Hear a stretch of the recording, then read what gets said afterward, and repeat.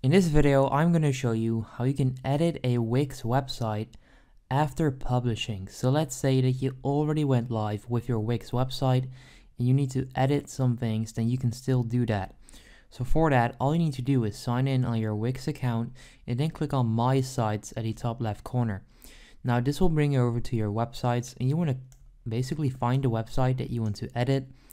So pretty much select the website and then right there you can click on select and edit site. So you want to click right there. Now this will now send you over to the Wix editor, and let's see to which editor it's going to send me. It's probably going to send me over to the classic one.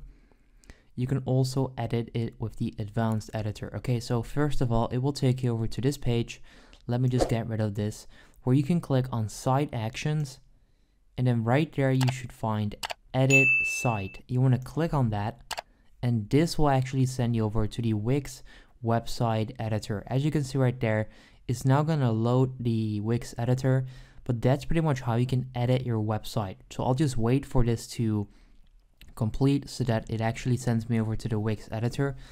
But yeah, that's pretty much how you can do this. And here we are. So right now we're in the Wix editor, and this is where you can edit your website after you've published it. So you can edit whatever you want to edit, and then once you're done doing that, all you need to do is click on save right there, top right corner, and then click on publish as well. And yeah, that's pretty much how you can do this. So if this video helps you out, make sure you go ahead and leave a like. I would appreciate that. And if you have any questions, feel free to let me know in the comments down below.